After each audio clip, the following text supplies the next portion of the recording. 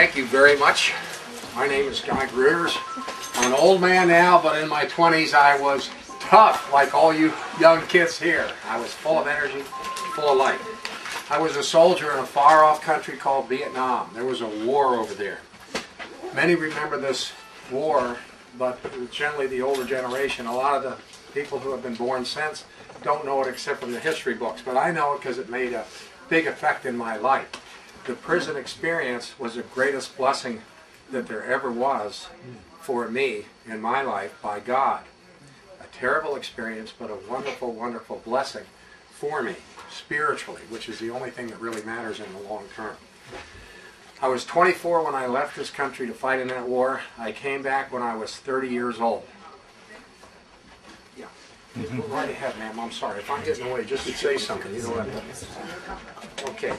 I attended the Air Force Academy and Purdue University, and then I went to learn how to fly fighters. I learned how to fly jets and then fighters. That took about 2 years. It's quite a long training process. By that time, I had 2 children with Sandy, my wife.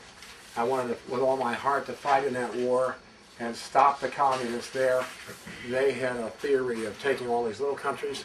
Finally, after they took all the resources of the world, Europe and the United States would fall like ripe apples in their hands. That's what they believed. And they were taking, you know, country after country. I volunteered to fight because I'd been a big student of military history, and I'd seen what happened to civilian populations when you got armies going through a country.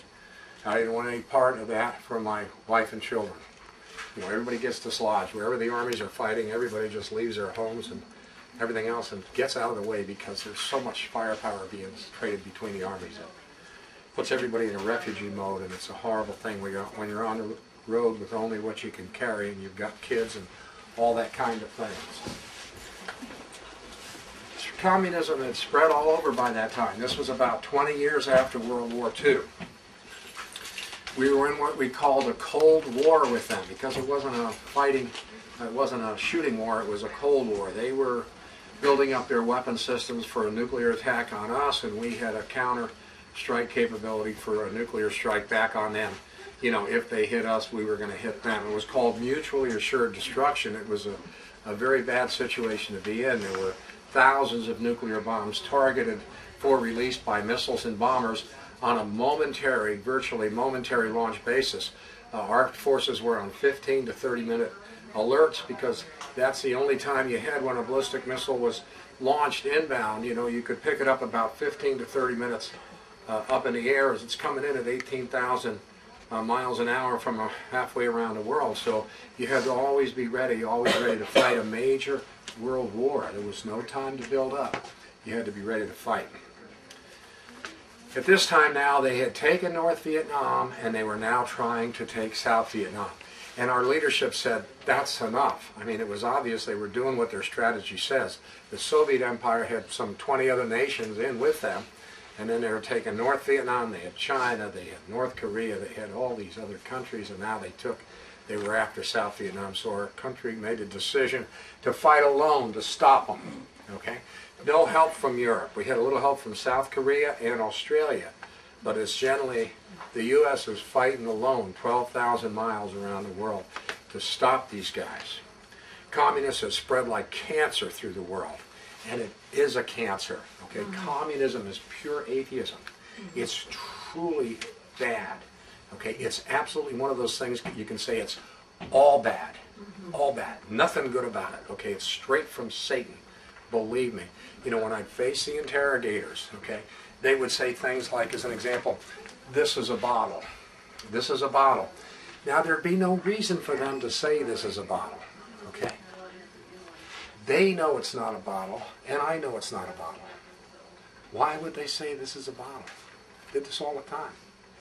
Because they were addicted to lying. They were slaves to lying. All they do is lie. They can't tell the truth. They would rather say this is a bottle than say this is a brochure. They would rather do that. Okay? When you deal with them on a daily basis, you really honestly understand that Satan is behind communism. And when I say communism, I don't mean just communism. I mean, socialism, okay? This was Hitler, okay? This was Soviet Russia. This is China. This is American liberalism, okay? Why is that communist? Because all a communist is an atheist and a big government lover. I call them the Tower of Babel idiots. Okay? They are constantly trying to build a God on earth. What is this God on earth they're going to build?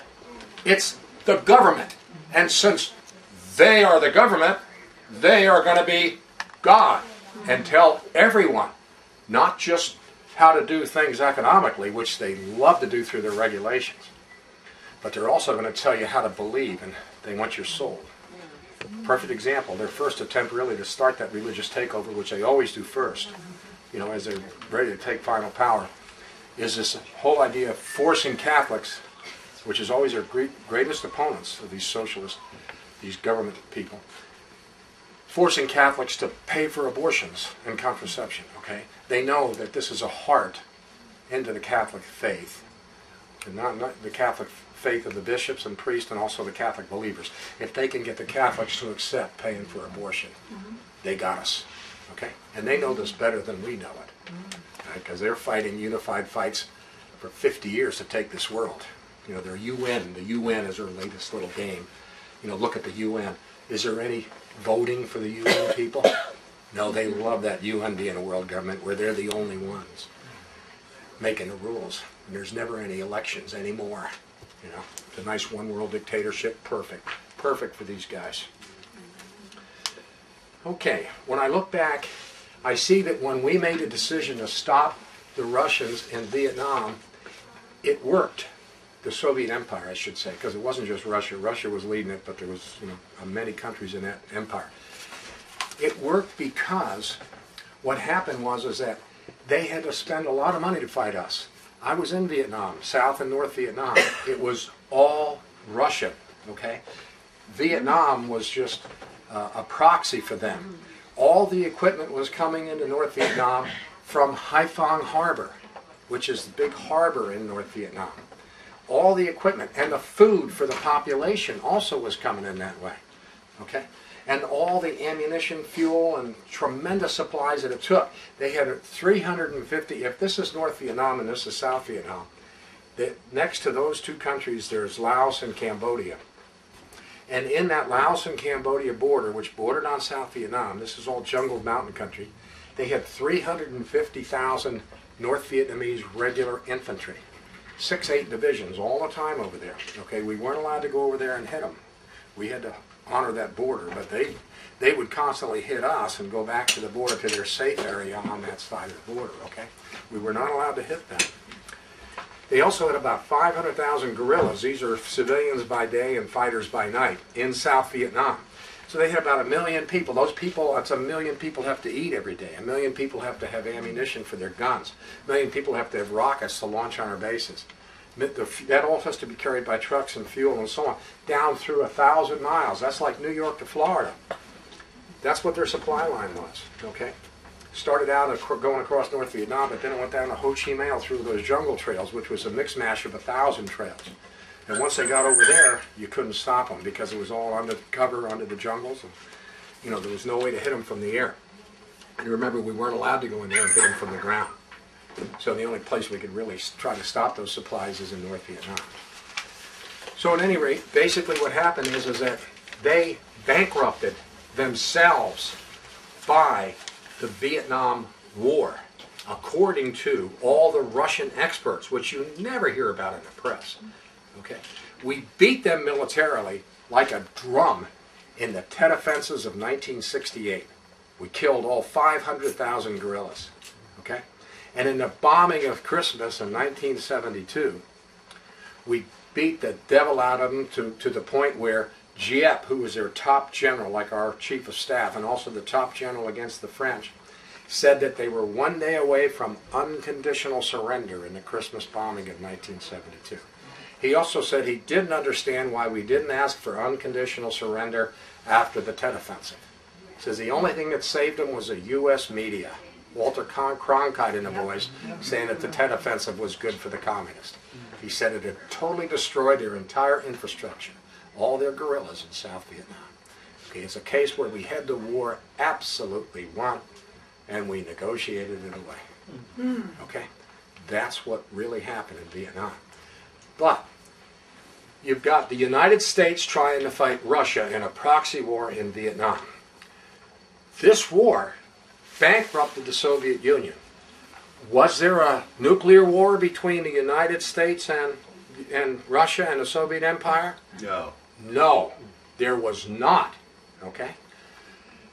Did the United States military want to drag that war out for 13 years?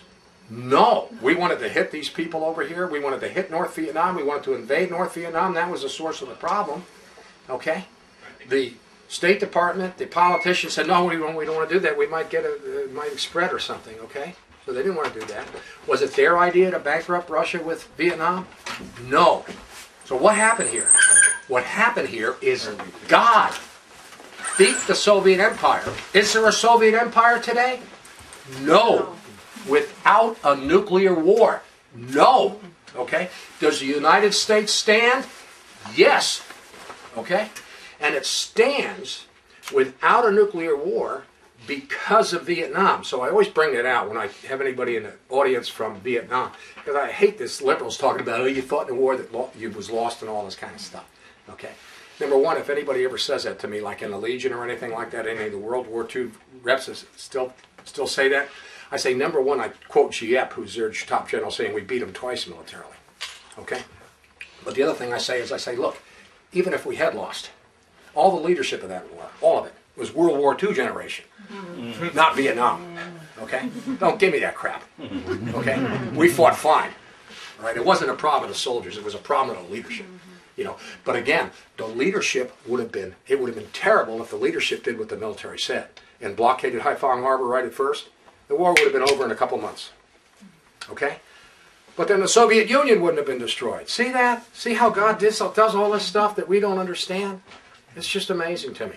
The military being obedience to the civilians resulted in the destruction of the Soviet Empire, which was everybody's hope, without any nuclear war. Okay? Oh, wow.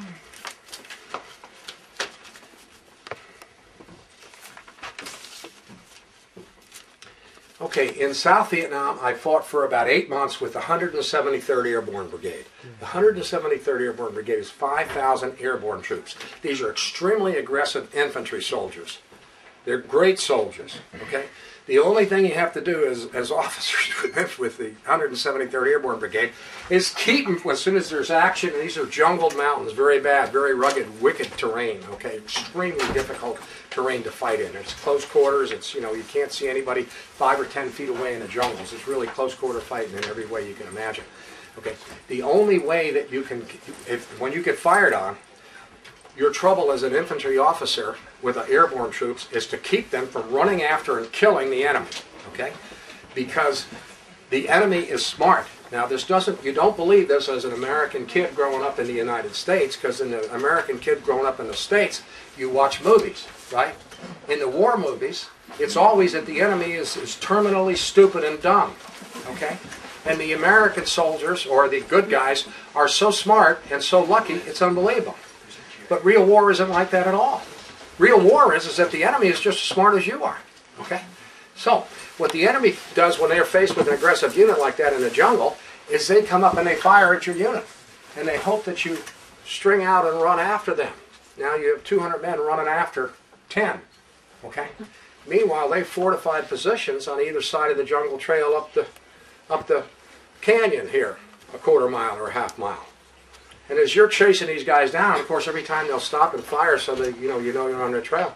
All of a sudden, you got 200 guys in an ambush by 200 guys on the side of you, fired at you from point blank range from bunkers, slotted bunkers, and your 200 good, aggressive Americans get slaughtered. Okay, so you just can't go running after people because they fire at you. You got to be careful. These infantry units had to send out forward scouts, flanker scouts, rear scouts, always, just like armies have had to do for thousands of years, starting with the Roman army that we know about, for exactly this reason. If you're not careful, you're going to get ambushed and cut to ribbons. Okay? So, one of the things that they would do when they got in action against an enemy is attempt to determine where the enemy was, and then they'd call in firepower, typically artillery.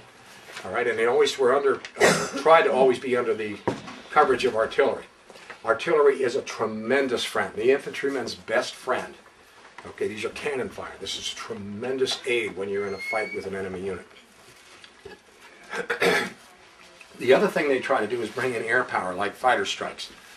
Now, you can imagine, you're in an infantry unit, you have FM radio, you're the company commander, let's say, and you've got artillery coming in, and the artillery is on FM radio. And you can talk to the artillery with your FM radio. But there's fighters overhead, and all they have is UHF radio. It's a different radio. You can't get on those frequencies. It's different frequencies. How are you going to get those fighters to drop bombs on the enemy that you're fighting? What you have to have is some intermediate step, some intermediate stage, so that you can get a marriage of the fighter-delivered ordnance onto the enemy that you're facing, right? The Army has done the same thing with artillery for a long time. They talk about artillery observers being airborne in L-19 spotter aircraft, little Cessnas, overhead, and the artillery observer will bring in artillery, and by controlling that artillery, the artillery officer and the spotter can make sure that hopefully you don't hit any friendly troops with the artillery. But that happens anyway. You always hit friendly troops sometimes with artillery. You lose about 1 in 6 of your people like any man here or me, by friendly fire. That's what happens in real infantry fighting. It's vicious, tough, close-in fighting. When you start playing with guns firing on you, from 10, 12, 15, 20 miles away, some of those, artillery shells aren't exactly the same. They're going to hit, some of them are going to hit short, especially as if there's real danger and there's a chance of being overrun, you bring that artillery as close as you can. Some of those rounds are going to come in close and hit friendlies. Okay? So, and with air power, it's the same thing, except we try to be a lot more careful because we have much more control than guns do from, 15 miles away, right? And also we have 750-pound bombs, and if we make a mistake, we're going to kill a lot of friendlies. So we have to be more careful than that. To control the bombs from the fighters, we had people up that were just like artillerymen up controlling the artillery. We have fighter pilots in these little Cessna planes, like you see a little light plane in an airport. Okay? And we had little smoke rockets on our wings. So when we're up there, we would work with the company commander because we have an FM radio, but we always also have a selector switch for UHF radio so we can talk to the fighters. Okay? So we can talk to the fighters, we can talk to the infantry. We can also hear both of them. We got speakers from both of them. So that we would work with the infantry company commander and find out where they were. They would pop smoke, and we would wait till they popped the smoke because the enemy would pop smoke too because they're listening on these frequencies. When they popped the smoke, we'd call it. We say, we got red smoke. And he said, that's a firm red smoke. Meanwhile, over here, you might see blue smoke or whatever coming out where the bad guys are because they're trying to confuse the issue. But anyway, finally you know where the enemy, the good guys are, and let's say they are here lined up like this somehow, moving through jungled mountains. Remember, this is not easy stuff. Okay? And now here's the enemy over here, as best you can tell. They're giving you headings off here and so on, but you're trying to figure out where these guys are. This is all jungled mountains. You can't see anything. You just see green trees down there. It's not like, oh, here's my flag. Here's the bad guy's flag. Okay? Nothing like that. Okay? So basically here what you do then is in this little light plane, you have the fighters overhead, you bring them in overhead, they're ready to go. You say, it's very important that when you drop bombs in a fighter, these are dumb bombs, stupid bombs, not the smart bombs they have now, which go to within a few feet of where you aim them, because they're doing GPS or they're doing laser pointers. Okay? So the bombs go right where you ask them to go. It wasn't like that. We used to come in at 400 or 500 miles an hour in a dive or greater speed, 600, 650 miles an hour, and we're on a dive to a target like this yellow plate, okay? And we release that bomb, at about 2,000 feet and make a pullout. Like that, right? That bomb generally wouldn't go right or left. You can see that. This is 750 pounds of iron. Stupid. Just when we hit the trigger, determines where that bomb goes. It's not going to do any adjustment. It's not going to look for this target like they do today. It's going to go long, or it's going to go short, or it's going to go on target, depending on how good the pilot is, if he's a rookie, if he's trained, how many missions he's had, okay? So the thing that you can't do is if the good guys are here and the bad guys are here, you can't bring the fighters in on this heading. Because if it's a long bomb, you're going to take out your people. Or this heading. Or this heading. It's too dangerous, okay? So you've number one got to know what you're doing or you don't put anything in. You got to know where the people are, or else it's just too darn dangerous, you know? Because you're going to put in a lot of ordnance, you know? You're going to put in 20, 30 heavy bombs, you know, right where these bad guys are from a flight of fighters. So what you do is you say, follow me down a slot, okay? On my heading. Never mind 240 degrees, 23 degrees. So it's all too dangerous, okay? I want you to follow me down the slot and hit my smoke. Okay, so we're down, 800 feet or so. So we dive on the bad guys here and fire a smoke rocket. So here comes a puff of white smoke in the jungle, right? Okay, so we keep pulling off and we keep going the same direction for a while. Just keep it steady, right? And here comes the fighters right on our tail, okay? And they drop their bombs on here, and then we turn to the side, and then we adjust the follow-on bombs based on the hits that are going on now. Now we're controlling off the bombs instead of off our smoke, okay? So each guy down the slot, one after the other, 4, 8, 16, depending on how big the action is, all the fighters are dropping off that control. So that worked very, very well. And so what it amounted to is that we had a lot less casualties than the enemy because we had heavy firepower on these guys. Now, after that time with the 173rd Airborne Brigade, I volunteered for a low-level scout mission over North Vietnam flying F-100 fighter aircraft. A lot of it was the same in the sense that our job was to get down low and not have any bombs with us, but just smoke rockets, and mark targets for the strike flights coming into North Vietnam. There was 100 fighters going to North Vietnam every day, okay? Day after day, 365 days a year almost for many, many years, okay? 100 planes a day. We lost one a day on the average, and that was remarkable because they had 100, according to intelligence, an active 150 to 180,000 radar-directed anti-aircraft cannon, as well as all the SAM, the surface-to-air missiles and so on. And these are guns, radar-directed pom-pom guns, like 37 millimeter, 57 millimeter, some 90s, 120 millimeter batteries and so on. And what they would do is they would track you on radar and then fire and put bullets in front of you. It doesn't work good against fighters though when they're turning all the time.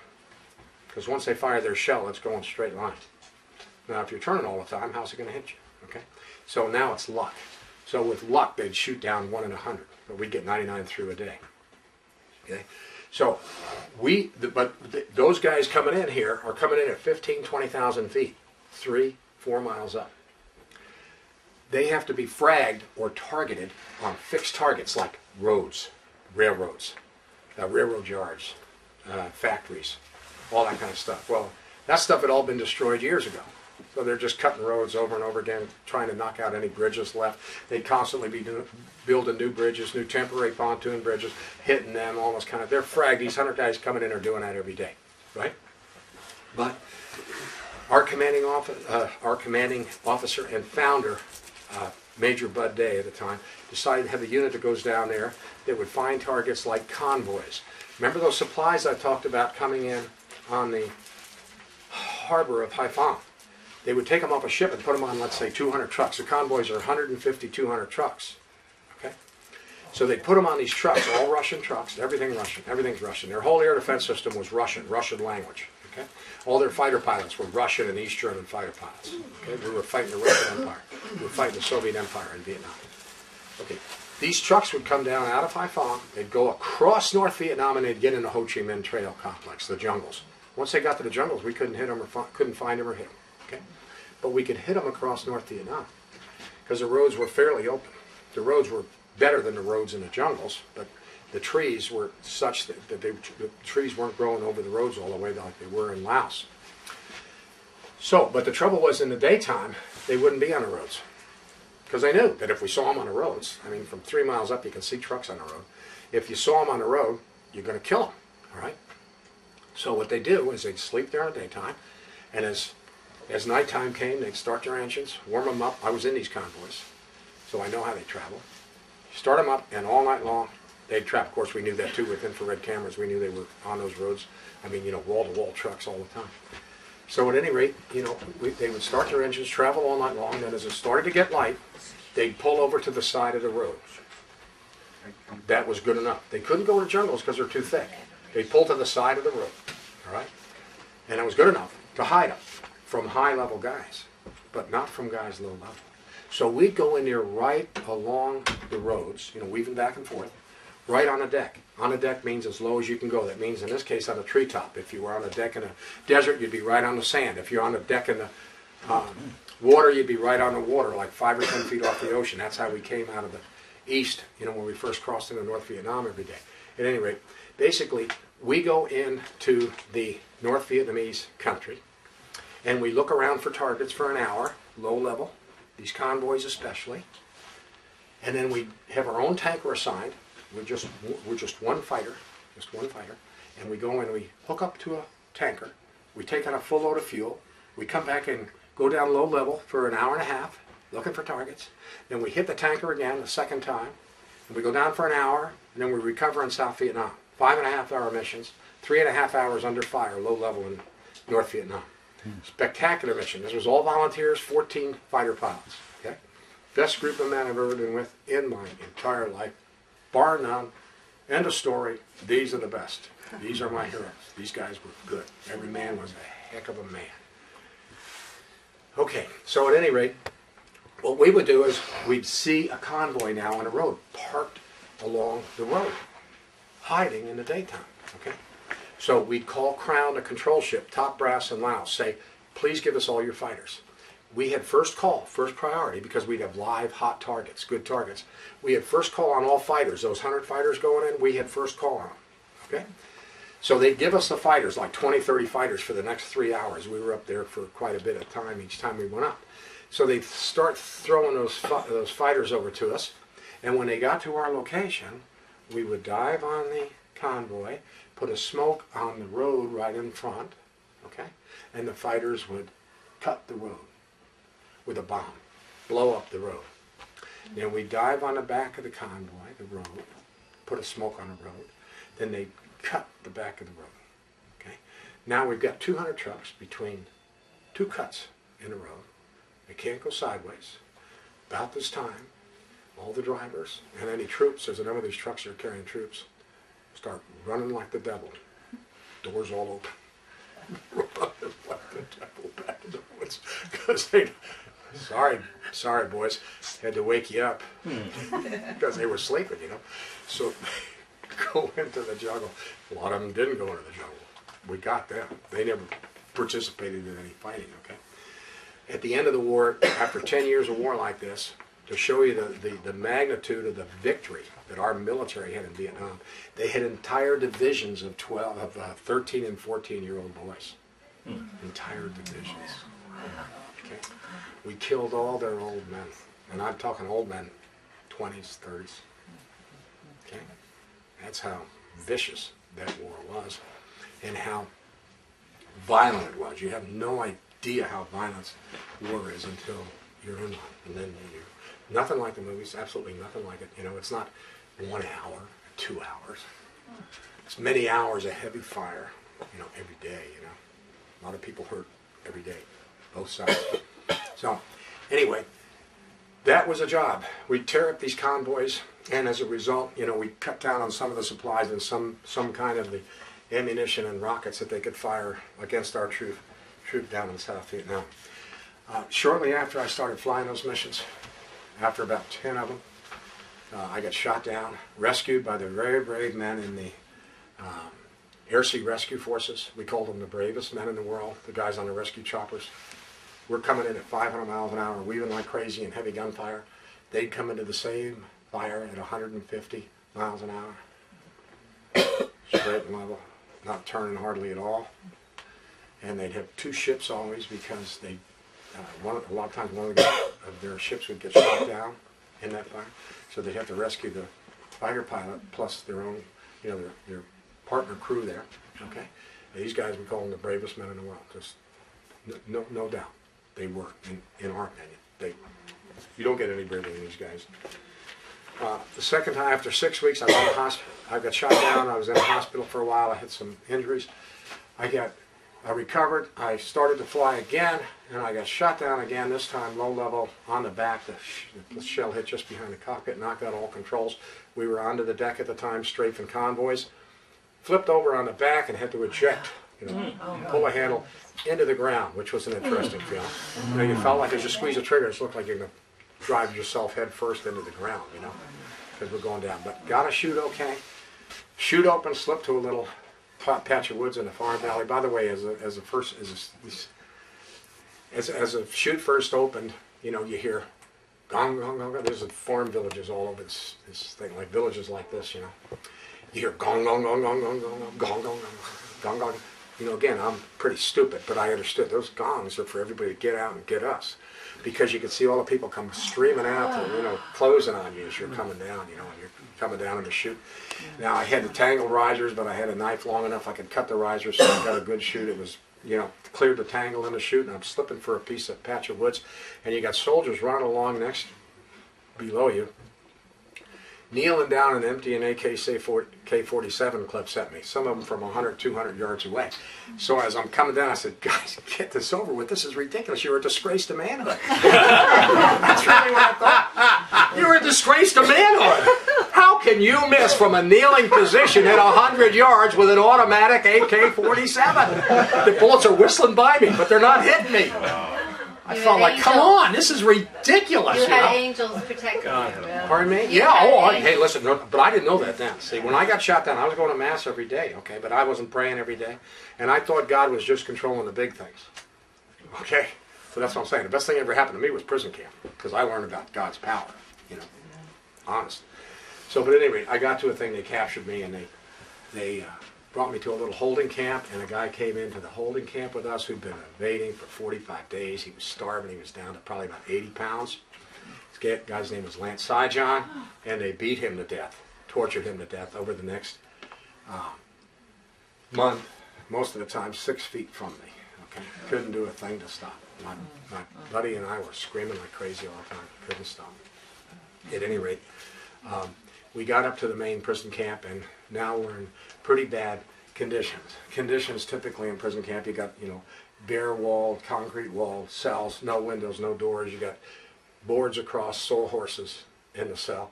You never get out, Year after year goes by. You never get out. There's no recreation. Nothing like that. Okay. In the summertime, you have bleeding heat rash by May. And then you have the hot months, June, July, August. You spend those months on the concrete floor, breathe in the 100-degree air under the door. Okay? That's how you spend all day. Like you ever raise guppies? You know how you ever screw up your water and the guppies start gasping for air at the top of the tank? That's how we work. Trying to get that 100-degree air.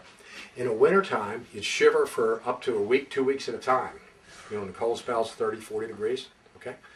Shivering 24 hours a day. One thin blanket, 2 pair of pajamas, no socks. Okay? No way to get warm. Absolutely no way to get warm. Of course, no hot drinks, no nothing like that. The water that you have, which is 2 liters of water a day, that's enough. The 2 liters of water is all for drinking, and there's no way to get it warmer. It's cold in the winter. It's warm in the summer, But you have nothing like that. You have 2 little loaves of bread. Bread and water is what we lived on those first 3 years. You have bread and water for food. Two of those little loaves of bread about this big, and 2 liters of water. That's your food for the day. I was probably about 200 pounds, and I was in perfect shape then. Didn't have all the extra weight I have on me now. But I was in really excellent shape. I was running 6 hours every night, and so on, stuff like that. 6 miles every night, 6 miles every night. So I was in excellent shape, and I went down to about 120 pounds. I probably lost, 70, 80 pounds. And then the hunger pains were for the first year. It took me that long to do that. Had hunger pains for a year and a half. Because, the body's keeping losing all muscle and everything like that. And the body tells you, hey, you jerk, you're not feeding me enough. I'm saying, all right, I can't stop. I don't need more food, But the body doesn't listen, keeps saying, you stupid jerk, you're not eating enough. So finally, though, when you get down that low, now the bread is enough to maintain that weight, you know, the hunger pains go away. But the thirst pains in the summer don't go away. Thirst is worse than hunger. Thirst is really interesting. In the summertime, you're praying and meaning it. Lord, you know, I'll do anything if you just give me some cold. I'll never complain about the heat again. And then 6 months later, Lord, if you just give me some heat, I'll never complain about the heat again. Every 6 months, you switch your prayer. And you meant it. And I remember thinking at the time, this is amazing. How can this happen? How can I be so, you know, such a wimp? You know, every 6 months I switch my prayer. You know, no kidding. I really did. So at any rate, the cold, the heat, then in the bread, all kinds of rat droppings, hundreds in a loaf. You can't pick them out, you know. You wouldn't have anything left. All kinds of worms, weevils, you know, you read about the sailing ships, all kinds of stuff in the bread, living, big ones. You bite in the bread, it bites you in the mouth. You chew it, you know, and eat it, because that's the only nutrition you have is from the stinking worms. Because the bread is just white flour, you know, it's little loaves of French bread. So you have the, oh, and then the other thing is you only have one piece of toilet paper a day. Not one piece of toilet paper a month for two people. For two people. We had diarrhea the first 2.5 months. So you got to wipe yourself with your fingers. The bucket overflows all winter long. We were allowed to wash out the floor of that cell one time in 5 years. Okay? You got raw sewage all over the floor. Right? But you can't wipe your hands on the floor. Plus it's filthy dirty. You're not allowed to sweep it or anything. It's just filth, you know. On the wall, so you got to wipe your hands on the wall. It's all under your fingernails and all this kind of stuff. You don't have nail clippers, you know. And so now you got to eat the bread with that hand. So after 3 years, you know, I'm talking to a commanding officer. You got terrible problems with parasites when you deal with raw, you know, poop like that. Okay. I'm talking to my commanding officer. He coughs, and 4 inches of a big worm comes out of his mouth. This guy's name is Al. I said, "Cough, Al, cough," and I pull as he coughs.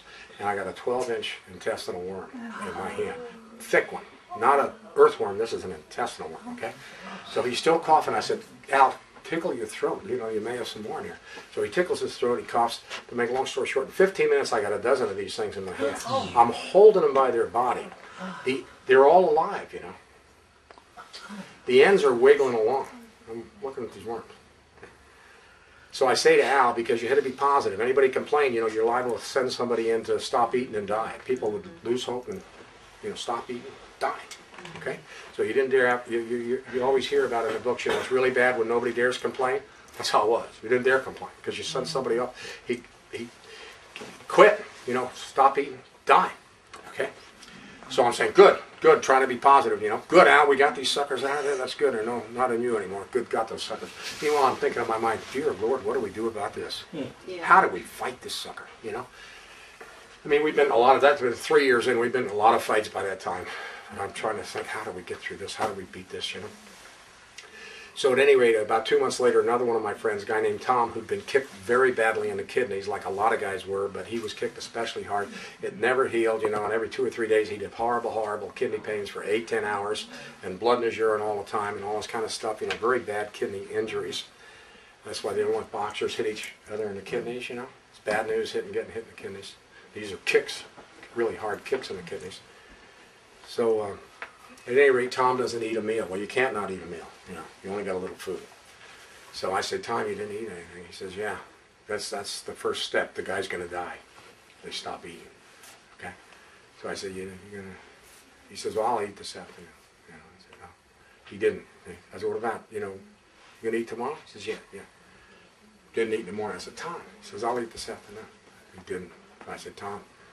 He said, "I'll eat tomorrow." I said, "If you don't eat tomorrow, Tom, we got to talk, you know." So he said, "Okay, but yeah, it's not that. So the next morning, didn't eat." I said, "Tom, let's just say, you know, what's happening here?"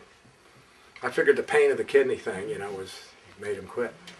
So he says, "I just don't feel like eating. I feel full. I just don't feel like, you know, taking." I said, "Well, that's easy. Just tickle your throat. Get the obstruction out." You know, I got him a bucket, you know, and he tickled his throat. He fills this thing up with thousands of little half-inch white intestinal worms. Okay. 1 or 2 inches deep.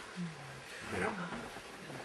Then he could eat it. I said, "Good. Got those suckers out of there. Now you're in good shape again." Okay. We had all kinds of tapeworms, 20, 22, 25 feet. I brag because I was in a cell that had the 32-foot tapeworm record. No, 32 feet? 32 Yes. feet. Now these tapeworms, if you look at them, it's not that bad because they're thin, you know. But 32 foot measured out, and to measure the tapeworm, you had to have. By this time, we were in dungeons, and we had 3 or 4 guys together. You had to have 3 measurements with 3 different foot sizes, so nobody cheated. This was important. You know, this is a major deal. Who has the longest tapeworm in their cell? Okay. Also, it was tough in the prison camp because we're bombing these guys. I told you they lost all their men. Okay, we're bombing these guys. We're bombing military targets, you know, roads, railroads, convoys, stuff like that. Okay. Cross my heart, hope to die. Scouts honor. Okay. Like all you guys here. Any of you guys like to bomb old women, children, and old folks? Okay. How many of you guys would do that? Well, we were the same. We were Americans, okay? Not like these anti-war pukes would say, okay? We'd hit military targets. But whenever you're slinging iron like that around and bombs like that around at 400, 500, 600 miles an hour, you know, you're going to kill civilians for sure. Okay? Collateral damage, call it what you want. There's going to be people die that are innocent. Well, their propaganda was hate Americans, hate Americans, hate Americans. And they would lose civilians, including men, you know, including old people, you know, women and children, like their propaganda always said, right?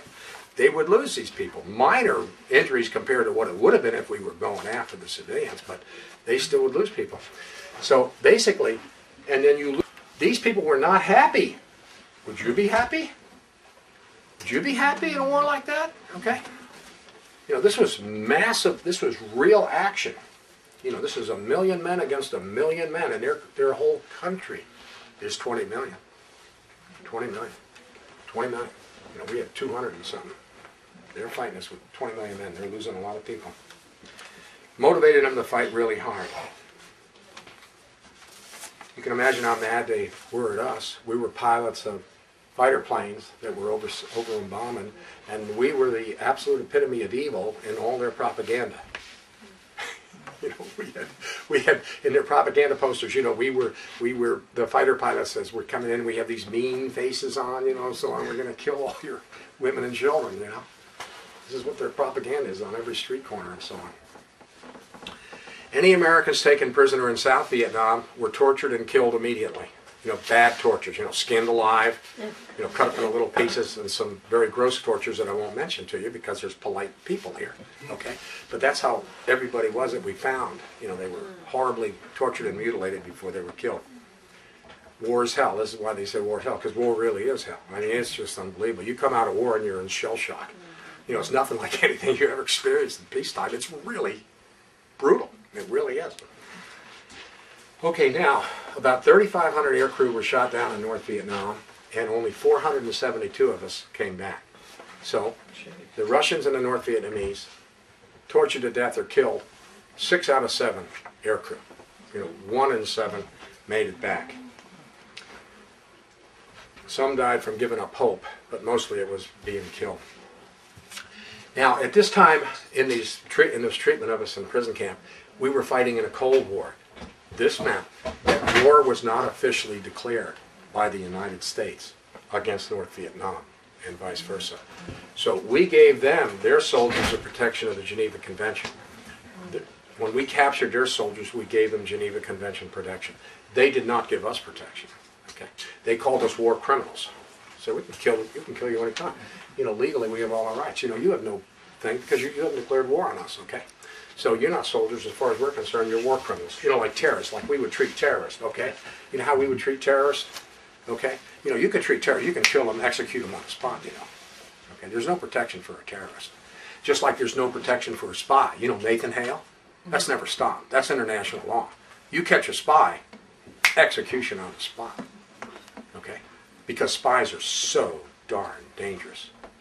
If we were in a fight with Russia or China, and one of you was a spy, that would be really dangerous for this country. Okay? It's so dangerous that everybody understands. You track down and find a spy, you kill him right then. As a deterrent to anybody else being a spy, because you got spies in your own country, you're in deep trouble. You're really in deep trouble. with communism, this communism that I was in, I saw these guys, okay? The whole government is evil. Every one of them is evil. They have to sign a paper saying they don't believe in God. They're all atheists. They have to sign a paper saying they don't believe in God.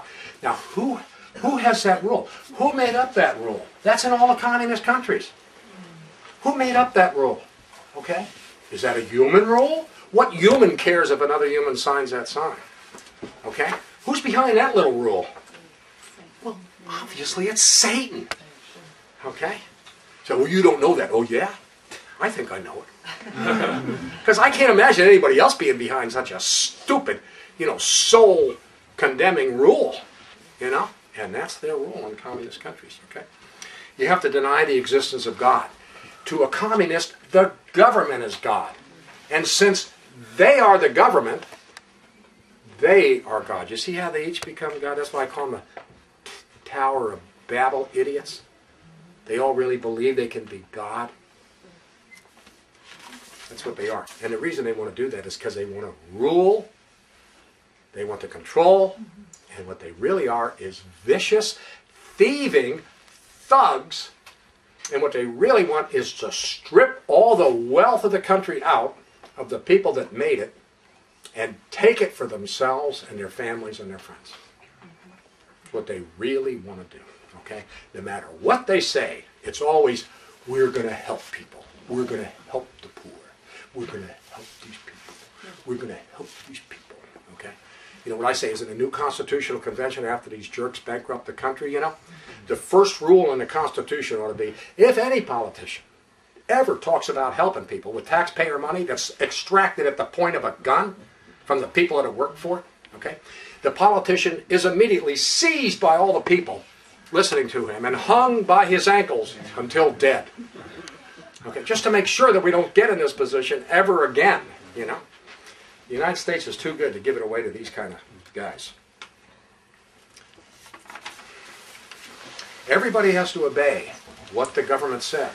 Whatever the government says, any rules, there's no 10 commandments, there's no morality. It's whatever they say, like in China, you can only have one kid and we're going to come and rip any other babies out of your womb. That's communism, okay? That's what they really, really want. In their opinion, all religions are superstitious and made up, but most important, religions give people the ability to resist their idiot rules, okay? Their tyranny. It gives people hope that they can fight them because they've got God on their side, okay? The government passes laws that they want because of their wants and needs, what they need to rule as an efficient dictatorship. Make everybody do what they say. And they don't want to just get it where you rule outwardly. They want to rule your souls, and they want to rule your minds. And they don't want you to have any beliefs, or if you do, you better keep them hidden and not talk about them, that conflict with the communist line on any issue. On any issue, okay? And if you do, they put you in torture, in interrogation camps, in prison. They call them re-education camps, but what they are is really torture camps until you agree, until you're broken and you give in to their idiot rules, okay, and their idiot beliefs. If you don't, then like I saw in North Vietnam, they take you and your whole family and your kids, like young kids, like 8-year-old kids, 10-year-old kids, and you pick through the garbage dumps until you starve to death as a family. All the jobs are by the government. This is why they love to get the jobs, like this, Obamacare thing, where they get 20% of the jobs in the country. Okay, they love that because then they got total control under their bureaucrats, their regulators. Okay, this is what they want. They want those government jobs because then they got control over your family. If you don't do what they say, you don't have a job anymore, buddy. And there's no welfare in the communist countries. There's no, And I asked this guy, I said, why don't the other families help these guys and stuff? Because then I said, who are these families to the guard? We were making coal balls for kitchen fire. We're making coal balls. It's powdered. The sheep coal is powdered coal, and you pat it together with water, make coal balls, and then you use it for kitchen.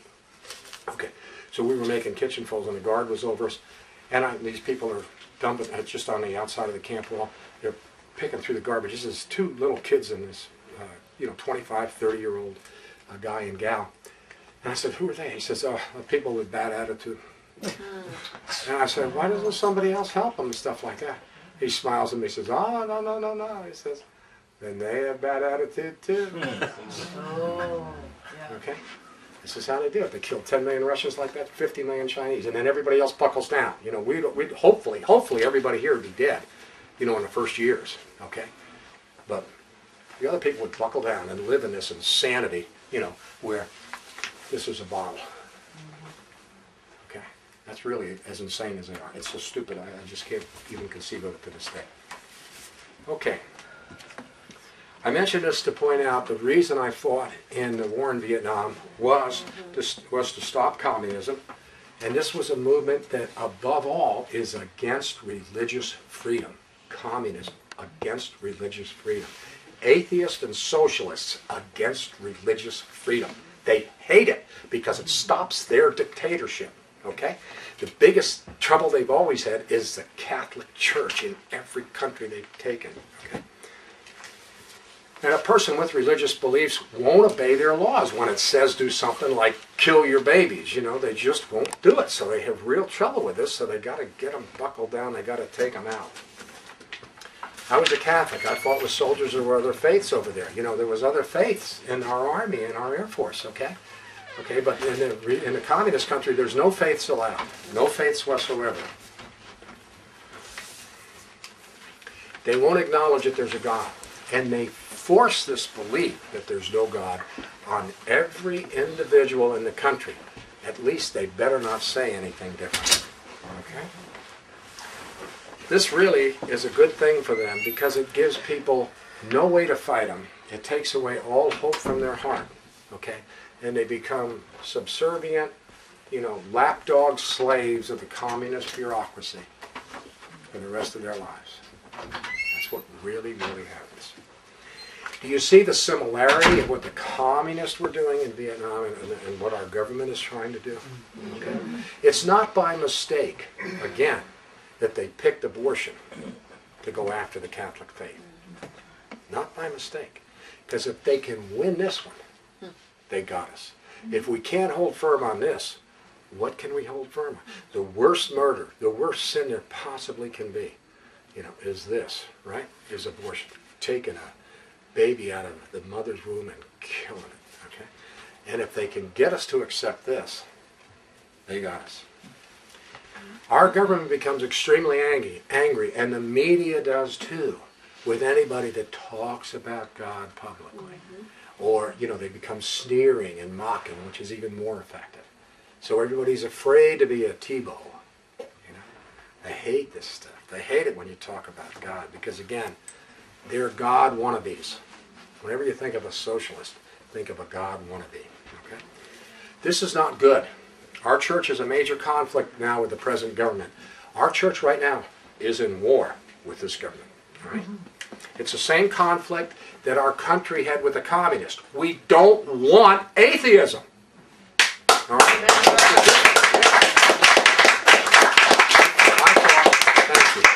I fought in a war to stop communism. Okay? Our church is now in a war with the government. The Roman Catholic Church is in a war with this government. All right? And it's because our church totally disagrees with the fact that our government allows and encourages abortion and don't want to be in any part of paying for that kind of thing. Okay? Again, there was no religious freedom whatsoever in North Vietnam. You know, if they caught me on my knees, then they torture me. Okay? Praying. They torture me.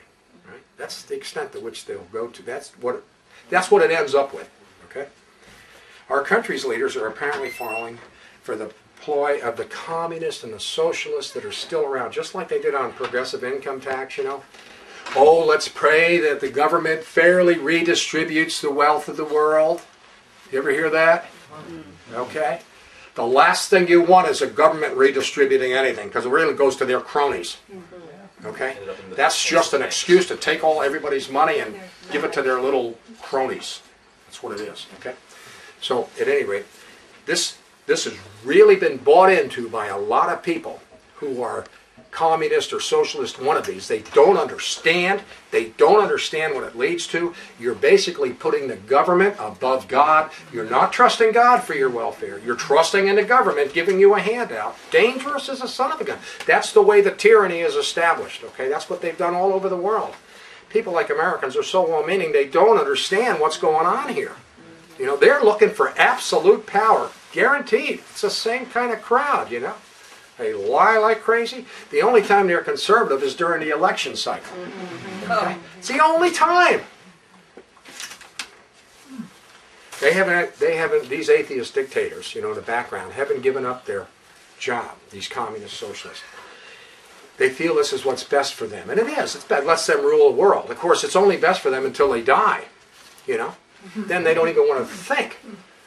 Nobody even wants to think about what's going to happen to them. And I'm not saying, be mad at them. I'm saying pray for them. Just like Mary said at Fatima. Pray for them. They really need it. These guys are methodically trying to impose a dictatorship on the United States of America. That's why there's no talk of the Constitution and the contract. Okay? That's why they've taken it out of our education system. The problem is a lot bigger than the current leadership. The problem is socialism and liberalism in the education establishment. Okay? And throughout the school system. Worst thing we ever did was let the government into education. Get it out. Support a full voucher system. $10,000 for each family, for each kid. And under control of the parent. $5,000 for a good school, $5,000 for a college fund. And if anybody wants to still go to government school, fine, let them. But that'd be the end of government education. Because everybody would opt out. Okay? So that's what we have to do, is get them out of education long term. But the problem with these guys is, the problem they have is to have a one world government, you can't have religion. You've got to have everything leveled out. But this is really hard for them to do. Because God, one of the reasons probably, He's allowed many religions to be in the world. I'm a Catholic. There's people that are Jews. There's people that are Muslims. There's people that are Hindu. There's people that are Buddhist. These are major different belief systems, Tough to level that out. Tough to get everybody to give up their beliefs. Okay, I believe that abortion is wrong because I'm a Catholic, and there's tremendous numbers of religion that believe the same thing. The communists don't believe such. These atheists, these purely evil people don't. They legalized abortion 100 years ago. Okay? And Putin just recently said, and Putin is an absolute atheist. He was a communist KGB torturer, professional torturer. He's a thug, a real thug.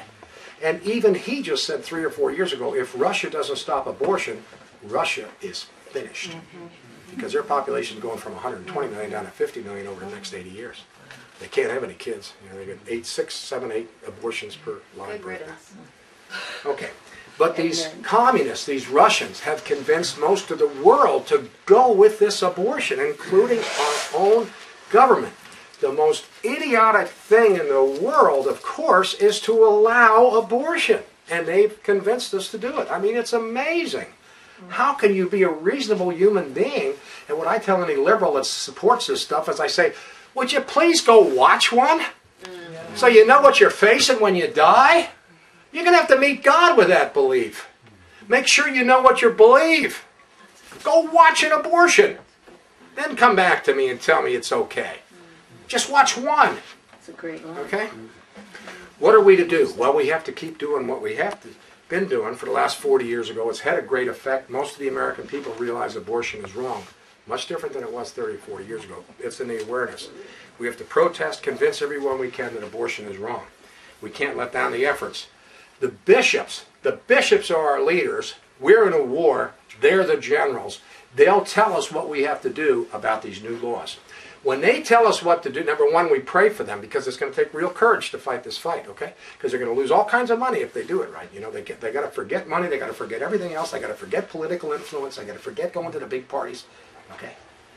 They got to fight this fight, okay? So they need prayer to have the guts to do that, all right? Now, at the same time that they have the guts to do that, when they fight, we have to obey the bishops. Perfect obedience. The bishops have to be able to act as one. Just take it to an extreme. Say there's 60 million people that vote with the bishops. Okay?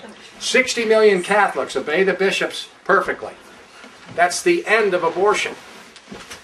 That's all we have to do. Obey the bishops. Critical. The liberals constantly strive to split up the clergy from the believers. They constantly have a million reasons. They're too liberal. They're too conservative. They have a million techniques to break the believer-bishop bond. Okay? We have to stick with the bishops. in perfect obedience. They're our generals. They have the responsibility to lead this fight. We have to support them. That's our responsibility. We have to obey the government laws. We have to obey a lot of other laws, but we have to obey, above all, those bishops when they tell us how to We gotta fight. obey them. We gotta pray too. And the rosary would be a damn good way to start it. I'm telling you. I'm sick and tired of this communist stuff. Yeah, well, You know, killing babies. yeah. Cut their heads off, cut their arms off. You don't never see that. And I got pictures in my wallet to show you. Yeah, no, I believe it. You know, I listen to China. You know, I don't even want to talk about what they're doing in It's China. here in America too. Yeah, oh yeah, oh yeah. Oh yeah, I mean, you know, there's no doubt of that. But, you know, don't worry. You know, God wins this fight. He's going to win it big time. He can win I it ain't any quit. I time he ain't a wants to. quitter. Yeah. Good for you. Okay, so we've got to do what we can do. And we've got these new laws to fight, and we can do that if we obey the bishops. Because we got to stay united. In the Air Force, a really fine man. So he was talking about Air Force Academy grads, which I am, you know, in the Air Force being ring knockers and having all this arrogance and all this kind of stuff, right? You know, like the reputation of the West Pointers in Annapolis and so on, okay? So he was talking about that, and I said, well, what'd you call those guys and so on? So he said, well, what we called him, he was a non-academy grad, see, okay? So he says, what we call him was self-licking ice cream cones. Self-licking ice cream cones. I love it. So what I do every morning is I say, Lord, please help me not to be a self-licking ice cream cone. Okay? Because that's the truth. I mean, that's the basis. All these spiritual, I'm trying to read all these spiritual books because I only got a few years left. You know, and the level in heaven is based on how much grace you have on earth, you know. So, I've got to play catch up big time, you know. So I'm trying to read all these spiritual books, so they all say, don't even think about the other virtues until you get humility down. I said, how the heck do you get humility down? Well, you got to get humility down to have total trust in God and honest, realize that you have nothing yourself, that you really are just a created, being, and you just don't have anything yourself. But I got another suggestion. This is another way to be pro-life that we can do right now. Every group of Catholics can do this. This is in addition to protesting and speaking out. We, of course, don't want to stop that.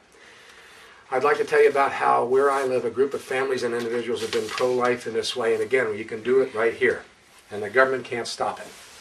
About 15 years ago, a Catholic married couple moved to the place where I live. They came from New Jersey. She was working as a daycare center. He had worked for Toyota, overseeing dealerships in the New York, New Jersey area.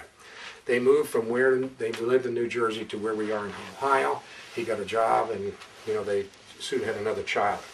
A group of us started to help them out as best we can. This is a group of other families. They're starting to help them out. We had our kids were generally grown. We had a little bit of resources that other families did. We were all pro-life in this way, helping this young pro-life family. This couple believed in the church's teaching that a couple should be open to life. No planning, none of this contraception, none of this stuff. Okay, they're just playing it right. Letting God plan it, letting God schedule. He knows what He's doing much better than we do. Here's how we helped them out. First when they arrived, and over these last 15 years.